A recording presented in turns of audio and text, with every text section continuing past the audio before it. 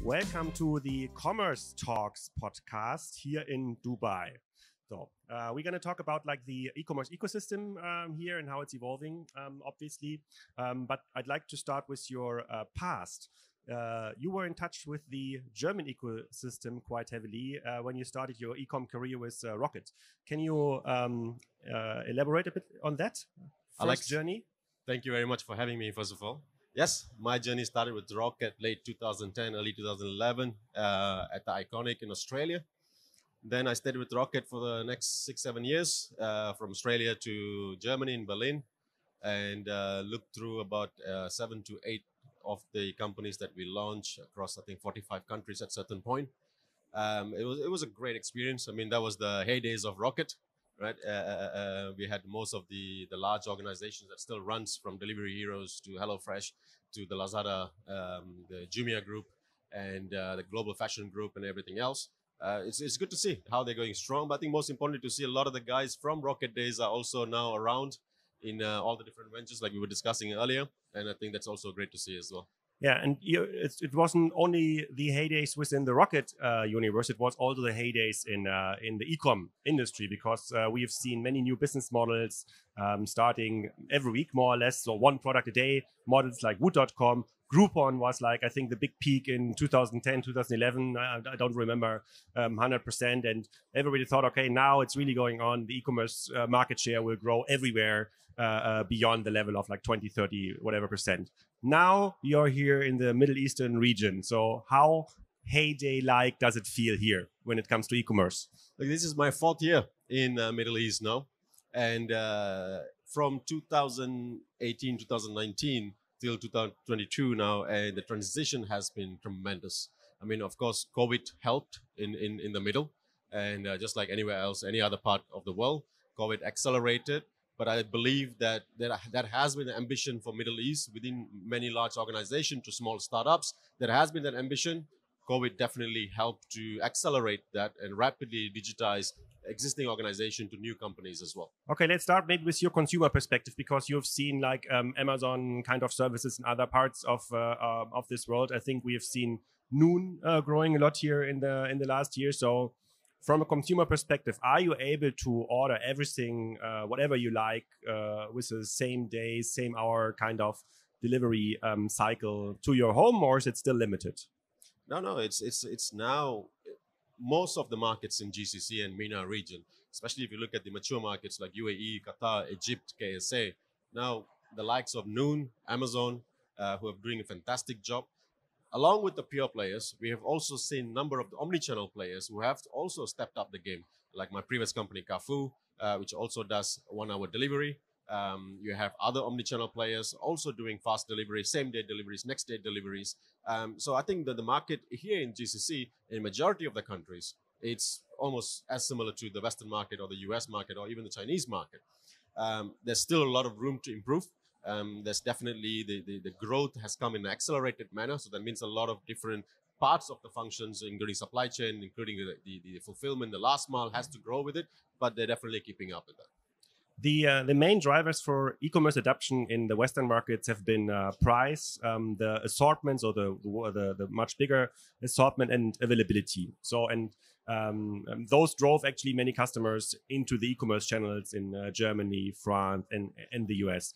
So if I'm looking around here in this region, if I try to understand the mall culture still, where people like meet and eat and try to spend time, I'm not sure if these are the same levers to drive e-commerce in the region. What are the levers from your point of view? Look, the consumer perspective, I truly believe what consumers want in terms of the product availability price is no difference to any other part of the world. It's still the same here. Recently, I've been doing quite in-depth studies in Iraq, which is probably the least mature e-commerce country in GCC. The study clearly shows the number 1 to number 3 problem, it's about product availability, price, and the range for them to access. So no matter who the consumer is in any part of the world, this hasn't really changed. This is the same. Now, the conception about the malls and versus people like to go to malls and people buying online. Look, I think there's a misconception around that. Yeah. One, if you compare in Berlin, people like to go to the Maupark, right? People like to go to the parks, to the lakes. The difference is here, you don't really able to go to those areas because of the heat and etc. So the alternative, people do go to the malls. Malls here are not really only for shopping. Malls are built towards entertainment. If you go to Mall of Emirates, you have the Ski Dubai, you have kids play area. So the malls is beyond just in the shopping or trading perspective. So the online shopping, it's still something that customers do look for, because consumer behavior in terms of researching online for the electronic goods, electronic products or fashion is no difference to any other part of the world. People do start researching in online even here. They probably will end up going to the store and buying it in the store or testing it in the store, which is still the same. Yeah. So I think the only difference, malls here are built not only for the commerce perspective, but also for the entertainment perspective. And that's the biggest misconception. Okay, but if we're looking about the rise and fall of malls, or in general like brick and mortar environments in the Western country, we saw that this kind of e-commerce pricing scheme, which in general actually led to lower prices in the online shops, led to a situation where many brick and mortar retailers with the horizontal business models, so without exclusive merchandise, but with merchandise they're just buying from brands, they had a big problem because they had to decrease their prices to a level that they could not afford the brick and mortar infrastructure anymore. So the rent was too expensive. The personal costs were too expensive. If I'm looking even at the mall infrastructure here, so it seems very pricey. Okay, I just have been to the Dubai Mall. That's maybe an exception here. But is it already driving the prices down in the mall, the e-commerce adoption here in the Middle East? That's a good question, Alex. I think Dubai Mall is built for some people come from Berlin. Huh? Yeah. So that's a different case. Now, look, we've seen the rise and the fall of the brick and mortar, but also we have seen the rise again of brick and mortar in US and in China, and also in the European countries. Now, the European countries and the Western market has learned the pricing mechanism. They have had a longer period to understand and figure out what is the right mechanism for the pricing structure and how to keep that balance. And I think the likes of Walmart and Tesco started testing around having a different prices for online, different prices for offline. Same goes to Macy's, same goes to Target and etc. And they've tried same pricing on both mechanisms. So they keep trying on the different models. And ultimately now, most of the e-commerce platforms outside of the GCC markets have figured out a solid working model that makes sure the unit economics that can work on both sides. Because customers, even if you look at the recent data of US, after the COVID 1 year of the pandemic going slowly down, the trend, people want to go back to the stores. So people still want to go back to the experience, to the touch and the feel and everything else. And that probably is slightly delayed, but GCC countries are catching up in terms of the e-commerce versus offline. The pricing mechanism, what's the right pricing structure between online and offline is being the biggest debate for e-commerce players. Of course, learning from the past and learning from the other players at the Western market to see how to get the right unit economics there. And so it's not about just having the same products on both sides. E-commerce players are now looking into having a bulkier product online at a different price, so you cannot compare it. But there are categories like electronic categories where you cannot really avoid it, right? Online is going to drive the price. Okay. Yeah. Now you have proven already you have a lot of expertise in that market, and obviously you're bringing lots of expertise with your rocket history into that market. Maybe you can elaborate a bit on your recent journey as with Majid Al Futtaim, though, because with this kind of expertise, you've probably selected the right business model, the right niche, and the right lever into that market. So I would be very interested to hear from you. What do you see there as an e-commerce future? Sure. So I recently left as a CDO at Majid Al Futtaim Retail in May this year. But I was there for 3 years, 3+ years. And look, I don't think I got everything right. We did try a lot of things. We got some things right. We got many things wrong, which is good. We still learned from it, right? I think the pricing definitely drove a lot of topic there. Now, it's not about the pricing and so. I think it's the phase of the companies. You talked about Rocket, my experience with Rocket. When we launched a lot of the Rocket companies, they are not what it is today. When we launched Jumia, Lazadas, there were no other e-commerce companies around. So we were able to play towards growth mechanism. And that was the right strategy at the time. Now, perhaps we won't do that the same thing. So in Mouth, we understood that. We also had a different phases. We had a phase that we need to grow online. We need to grow the market share. We need to grow the sales penetration within our group. So that has a different phase. Then we had a phase after that, how do we now scale more with the profitability or sustainably over the long term. What does that mean? How do we balance between our brick and mortar? How do we manage, look at customers, not just for online and offline, look at customers as a whole. I think that's the key. If you look at customer lifetime value, you can look at it just for online channel, or you look at offline channel, or you look at both, and trying to figure out what can we drive from there and how to set customer expectation and our expectation based on that. And I think that's the biggest learning that we've understood. There are still a lot of fundamental challenges that needs to support this case to scale. Product availability, it's regardless of a company. I think global supply chain is a major issue right now. That does have an impact on product availability, customer experience, pricing, and etc. But then how do you de-risk that? How do you bring other perspective to that? I think it's a key.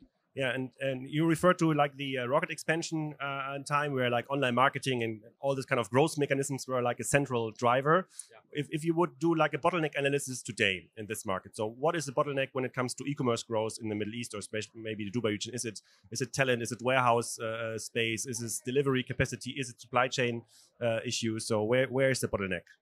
So the bottleneck is actually in a number of different places. Yeah, I think the misconception in when it comes to e-commerce, people tend to think it's the technology or the e-commerce platform. It's not that, to be very honest. It's not that. You know, we have the likes of Sprykers and many other platforms that are now readily available. If you have the technology piece, probably the easiest problem to solve among all the other bottlenecks that we see.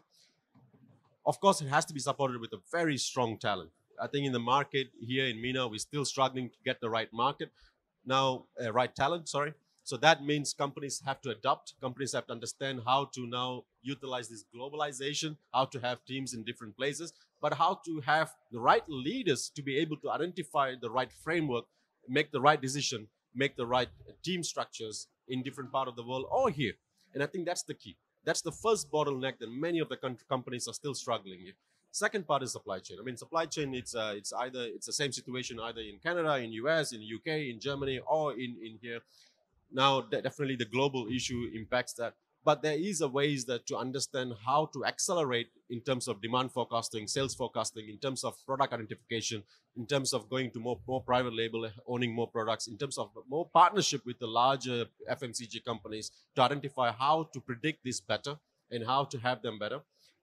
I think the region is doing fairly well in terms of last mile and warehousing. You can also see perhaps in Seamless there are quite a number of last mile and warehouse as a service organization now popping up, and I think all that is helping the ecosystem to accelerate and to de-risk that bottleneck is on that place. And I think the organization have to focus on the talent, having the right talent from the top till the bottom, and having the right supply chain in place. That will solve majority of our customer experience issues. Yeah, later today we have one supplier of this free zone set up here in Dubai, and there's like I've seen more than 40 free zones are here available. What is this concept about? Are you also located with your new business in such a free zone?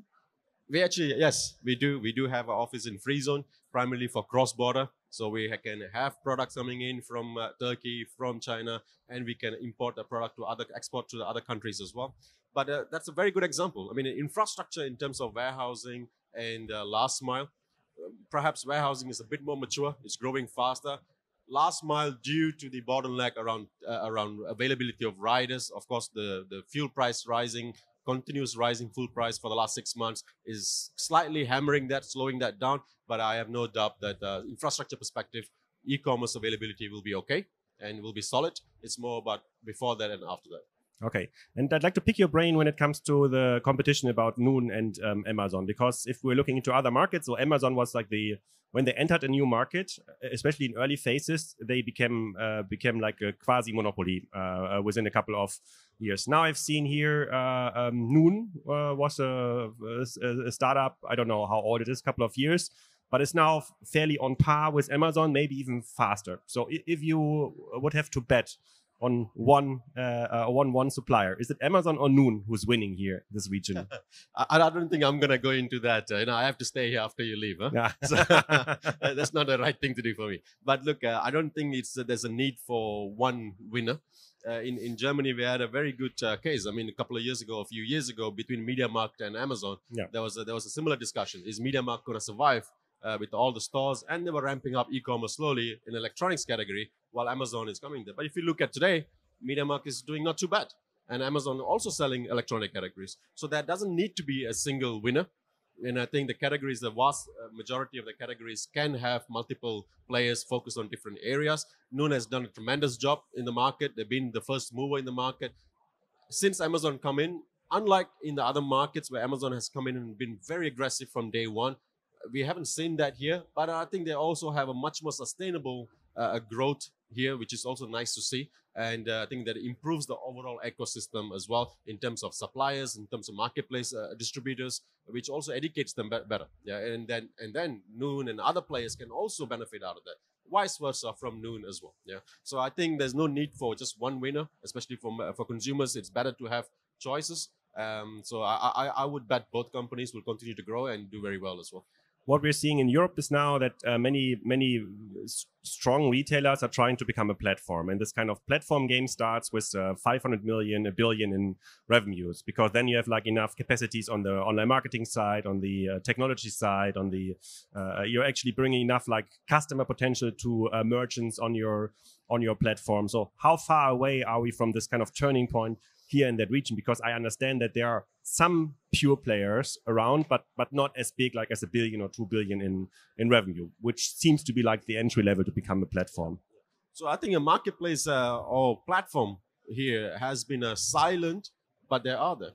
Even the look at Carrefour and my previous company, 65% of the non-food sales penetration came from marketplace in Carrefour. And this is something will be a news for most people. Most people, when they think about Carrefour, they think 100% retail owned, 100% owned product. But in fact, there are, if I'm not mistaken, about 200,000-300,000 SKUs that comes from marketplace sellers.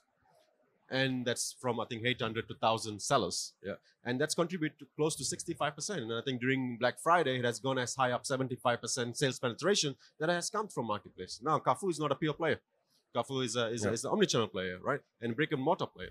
So there are existing omnichannel players that are also looking at the platform products. There are other services like ride-hailing businesses, food delivery businesses, which is probably not a surprise, that have also opened up the platform now to become more of a platform product to small shops, to small restaurants, to independent stores, dark stores, and etc. So it's growing quite tremendously.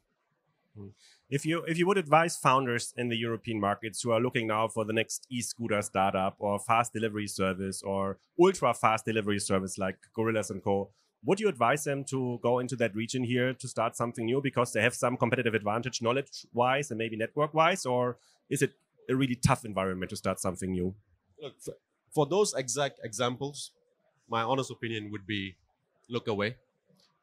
If you're not solving a real problem, if you're not solving a real consumer issues and bring innovative solutions for the problems that exist, I don't recommend coming in just because it's ultra fast or it's another mobility startup.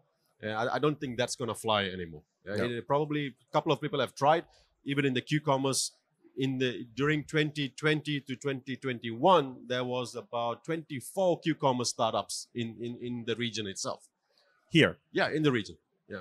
Today, if you look at it, you probably have 4 or 5, right? That is running very well. And out of those 24, many of them did come here from Berlin, did come here from UK, did come here from Moscow, just for the sake that we'd have a better technology. But to be very frank with you, technologies and operations has become commodity. Yeah, and many of those systems are available for the same companies here and startups here, and they're quickly adapting to it. So my advice for startup founders in other part of the world, GCC is a great market, MENA is a great market to come, but come solve a real problem. Come be part of the ecosystem. And I think that would work for me. What is the overall e-commerce market share in the region right now? So at the moment, the e-commerce market share is about 25%, depending on the categories, but overall it's about 25%. Obviously, if you look at categories like electronic and fashion, the number goes higher. But when you include grocery into that, overall is about 25 to 35%. And apart from the ultra-fast grocery delivery, have there been any trends in the last like 2-3 years we haven't seen in the other part of the world? Something where we said, okay, that's only possible here in Dubai or Abu Dhabi? In e-commerce world? Yeah. In the e-commerce world, like, I think the adoption of fast delivery outside of grocery, which is still not very trendy in the European or Western market, is much higher here. You can definitely now order in fashion e-commerce platform, but also luxury e-commerce platform where even WhatsApp chats and you get it same day or next day. I'm talking about ultra luxury. So that is something which will work in Dubai, probably not somewhere else. But outside of e-commerce, I think the trend in digital startups, especially in fintech and educational tech, is also something which is very low profile, but we see the last couple of years growing very fast. And I think it's a great to see that. Nalla, thank you for your time. Very insightful comments here. I will follow up on the Noon versus Amazon discussion, maybe outside of this podcast.